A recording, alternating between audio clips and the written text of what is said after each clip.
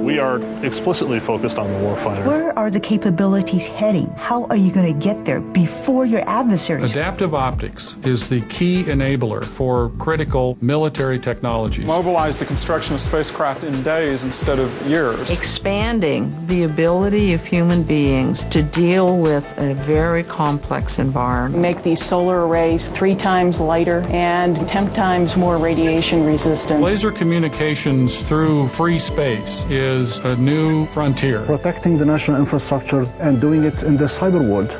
The mission of AFRL is about creating the future.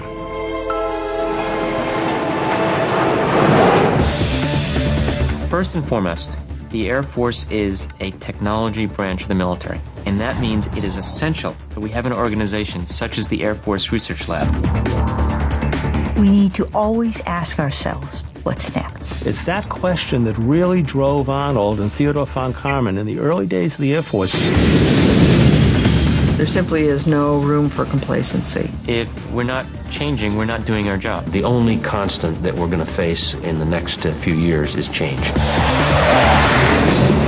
We need that vision to provide something that will be helpful to the people who we put in harm's way. If we think of the first Gulf War, what if we hadn't had such things as precision navigation from space, low observables, space-based communication, precision weapons? The war would have been won, but at what price? How many thousands more dead?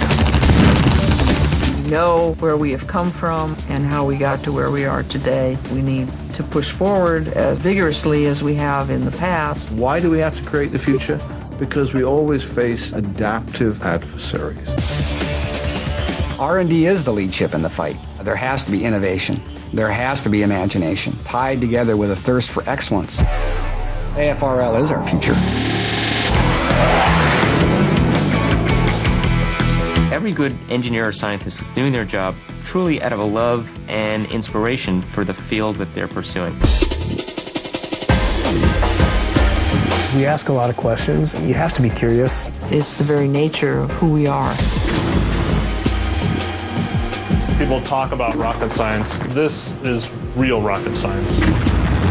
What can we do, and do rather quickly, that will bring significant increases in combat capability? Information dominance. Radio waves interacting with plasmas. We modify light very carefully with great precision. We will have software commanding the vehicle, essentially taking the place of the pilot.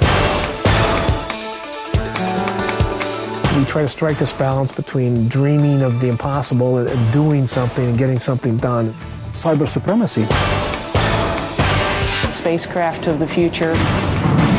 Ionic liquids are a breakthrough. Look ahead. Stimulate each other's thinking.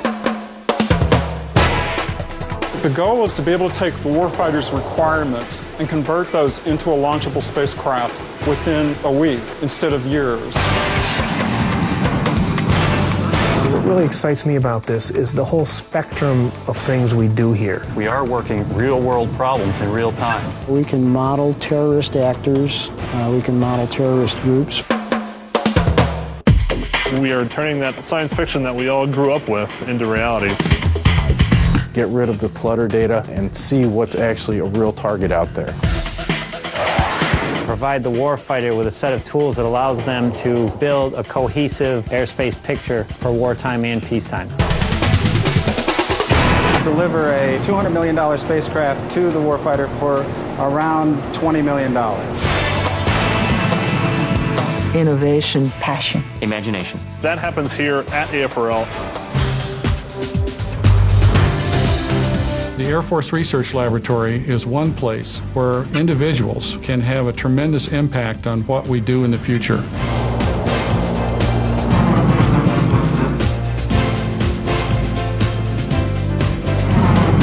It's the people who have the knowledge and the passion to do something with it that can change the nature of conflict. It's that element of imagination. It's that element of what's next. It's that element of looking beyond the obvious that is at heart what we see embodied in the Air Force Research Laboratory.